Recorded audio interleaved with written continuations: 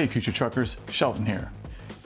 You know, I like this camera angle because it shows how much the front part of the trailer moves. I always tell the students that I mentor that moving my trailer around reminds me of pushing a long wheelbarrow. I never try to move the rear of the trailer directly. It just doesn't work that way. I move the front part of the trailer so that its entire length points in the direction that I want the rear of the trailer to go. It's all about how I pressure the kingpin. When working within my mirrors, this amounts to pushing the front corners. If my steering wheel were a clock and my hand started at the noon position, I will move my hand in the direction I want the front corner to move.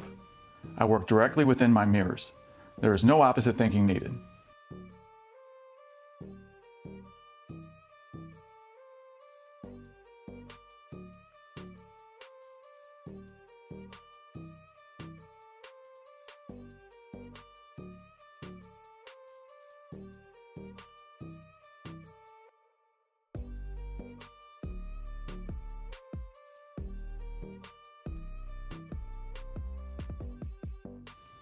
I only move my hand on the steering wheel as much as the front corners dictate.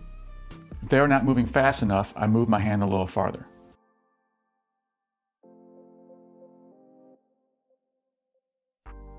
I'm looking for subtle movements.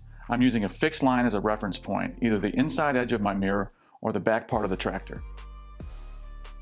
When I notice these movements, I can make small correcting moves with my steering wheel and maintain complete control.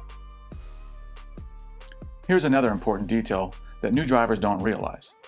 The tires must be rolling. If the tires aren't rolling, the front corners don't move, and I have nothing to react to. You don't need to roll fast or step on the accelerator. Let out the clutch and idle back slowly. I'm going to pull out of this dock space and back alongside this curb. All of the fundamental elements are the same as backing into a dock. However, this maneuver will provide a little longer observation time.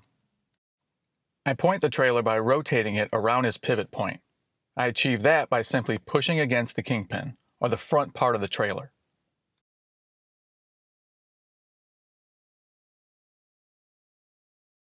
I'll be pulling straight ahead from this dock space on the right. Once I'm sure that the rear of my trailer has cleared all obstacles like this yellow pole and the end of this fence, I will turn towards the curb. When I get close to the curb, I will turn 90 degrees and drive parallel to it. The rear of the trailer will follow the tractor, but it will take some time and space to catch up. Now I'm constantly glancing at my mirrors, trying to be aware of where my trailer is pointing. I can see that I will run out of forward space before getting the trailer pointed towards the curb on the left. I can also see by following a line straight down the side of my trailer that it's currently pointing over to this area in the lower mirror. I need it to point over towards this curb in the other mirror. The front of the trailer needs to rotate towards the mirror on the right for that to happen. I'll start pulling the front of the trailer in that direction, but I can see that I'm going to run out of forward space. That's okay, I'll finish rotating it when I start backing up. When I start backing up, I'm going to want my tractor pushing against the other side of the kingpin. So before running out of room, I'm going to make a sharp turn to the left to get my tractor over to that side to make things a little easier and not get myself in an awkward position. As I start to back up, I give that corner a big push with the steering wheel. Notice the counter move in the opposite direction soon after. If I didn't do that, the front corners would keep moving.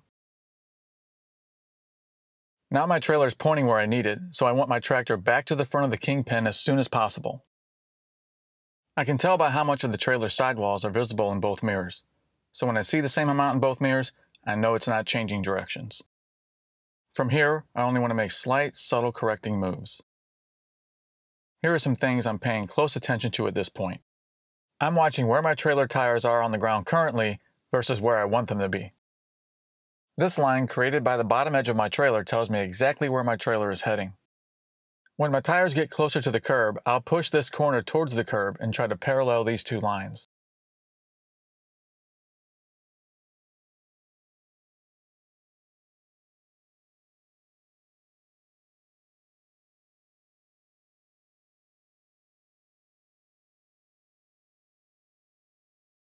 I'm watching the front corners move and making minor corrections with the steering wheel. The bottom edge of the trailer is pointing at the curb. I'm watching the tires get closer to it. Just a tiny nudge will get the corner to start moving closer to the curb. I don't want that side out of my view for too long, so I'm going to push it back. Notice that I have to make a small counter move to keep the corner from continuing on. From here, I'll repeat those same things. I'll assess where my tires are, where the trailer is pointing, and I'll pay close attention to how the front corners are moving so I can make quick minor adjustments. I can get my tire a little closer to the curb by pushing the corner over and getting the trailer to point towards it. I'll give it a little time to travel, then I'll push the front corner back over and make the bottom edge parallel to the curb before it gets too close. And finally, get my tractor back in front of the kingpin by balancing out the amount of sidewall visible in both mirrors.